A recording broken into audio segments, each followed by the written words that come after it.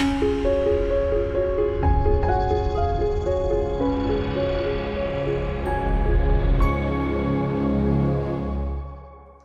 primeiro vídeo nós vamos abordar sobre o tema mais comum.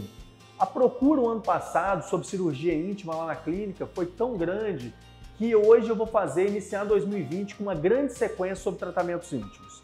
A intenção é passar a informação para vocês sobre tudo o que existe para tratamento íntimo. A ninfoplastia é uma cirurgia mais conhecida, talvez é um tema que você já ouviu falar. A hipertrofia dos pequenos lábios, o aumento dos pequenos lábios, é uma queixa muito frequente das mulheres. Por quê? Pela característica estética, muitas mulheres não se sentem confortáveis, ficam constrangidas na hora do seu relacionamento com o seu parceiro. Muitas queixam de dor pelo movimento de entrar dos pequenos lábios no introito vaginal na hora da relação sexual. Até mesmo a questão da fricção, daquele excesso, daquela hipertrofia na roupa íntima, durante a atividade física. Então, todas essas queixas, e com a informação e com os procedimentos mais avançados que nós temos hoje, estão levando as mulheres nos procurarem a realizar a cirurgia chamada ninfoplastia ou labioplastia.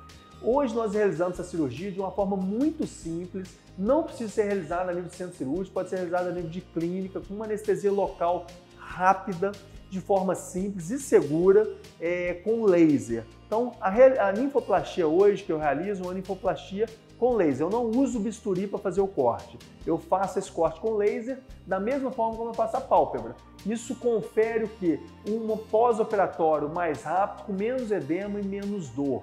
Porque o laser, quando a gente faz o corte, a gente faz a incisão e cauteriza os vasos no mesmo momento. Ou seja, é uma cirurgia que praticamente não sangra. E aí, existem vários formatos de pequenos lábios. Existe uma galeria na Europa que tem vários formatos da parte íntima da mulher.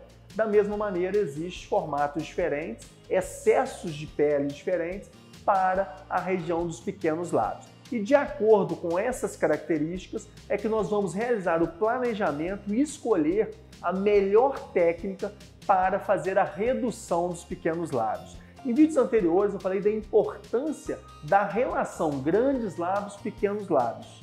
Então assim, nós realizamos a ninfoplastia, mas sempre observamos se tem uma perda de volume dos grandes lábios para que tenha um complemento e um resultado estético mais satisfatório.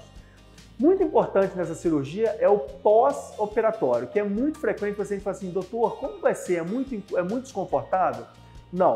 Primeira semana, toda vez que for ao banheiro, a gente orienta uma higiene sempre com água e sabão antisséptico associado a uma pomada antibiótica. Então, toda vez que for no banheiro, vai seguir esse procedimento. A partir da segunda semana, vai fazer a sua higiene normal, mas nos primeiros 30 dias a gente orienta a evitar fazer a higiene com papel. Então a gente orienta a fazer a lavagem, a higiene com água e sabão antisséptico. Mas após uma semana, o desconforto fica muito tranquilo, o paciente praticamente não tem mais queixa, o edema, o inchaço com laser é muito pequeno, ou seja, uma recuperação rápida e logo em seguida a gente já permite, após 2, 3 semanas, de uma boa cicatrização, até mesmo já ter relação sexual, dependendo de cada caso. Fica aqui uma dica simples de uma cirurgia que está crescendo muito no Brasil, ninfoplastia laser.